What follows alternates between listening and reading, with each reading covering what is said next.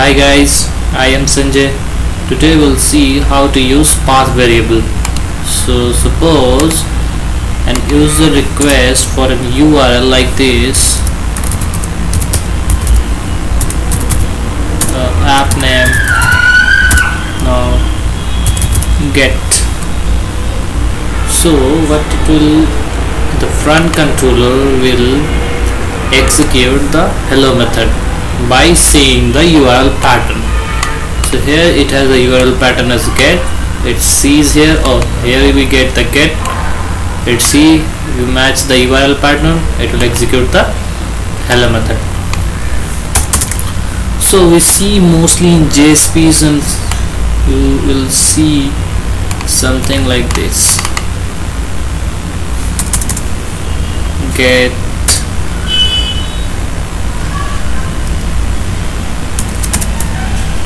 ID equals to 1 and percent, and again name equals to something like this. So this is the this is passing values inside variables in JSP in our case. So we'll use this path variables. How will you use this path variables in case of Spring? So for this, if I request for an URL pattern like this,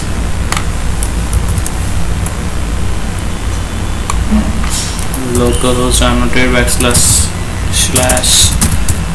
/ get, I'll print the ID and the name. So let us first print ID. So if we hit this in the browser,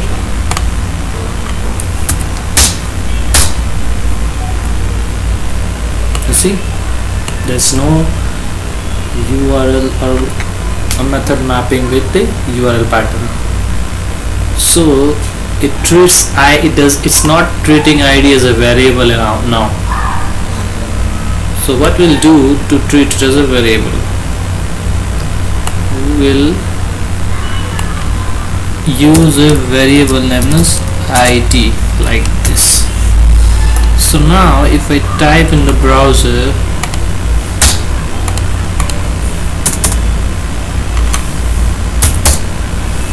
it works.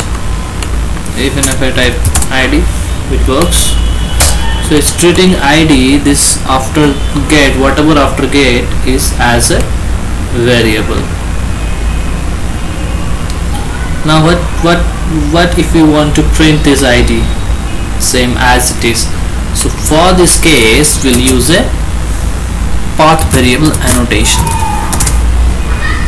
We'll write here path variable, the variable name is ID, and we'll cast it to, or we'll bind it to a string name ID, right, inside hello, and we'll print the ID is, we'll use the ID variable, right. So now let's look how it looks. The ID is ID. If we give the ID as 1, the ID is 1, right. So in this way we can have multiple path variables. Now in this case we'll add up a path variable called name. So these variables are given in curly braces. So at the rate path variable, right, yeah, it will be there is name, this variable name. I will cast it to a, or bind it to a string name. So let's print it. ID is ID, and normal concatenation what we do, it will do it here as well. Wait, tomcat, control yourself, and name is, and so we'll save it, and tomcat will deploy it. Yeah, context is still loaded, so you can now go and see how it works. Backslash will give ID and name will give my name. So think of a situation where we need multiple path variables.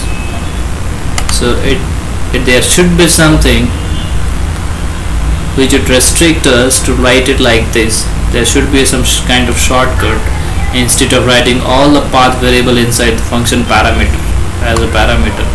So for that case, Spring says that you can use a path variable as map in the form of key and value pair.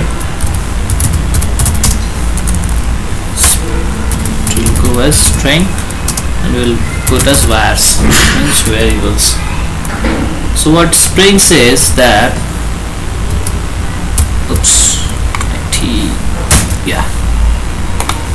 so what Spring says is that all these path variables are binded to the map vars variable.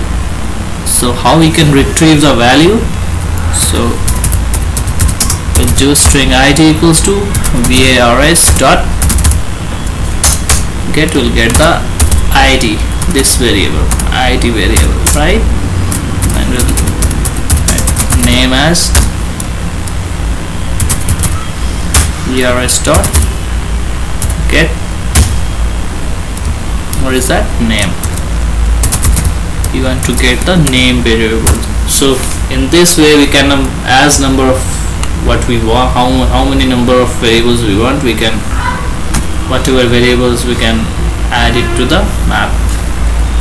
The number of variable is now fine. So we'll run this. Oh, my Tomcat is so smart, you know, it already started. Okay, cool, right? Yeah. So this is where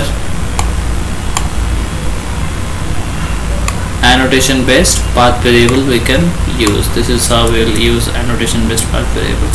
And one more important thing, when you're using a map, you should have one thing in Spring Dispatcher Servlet, and that is the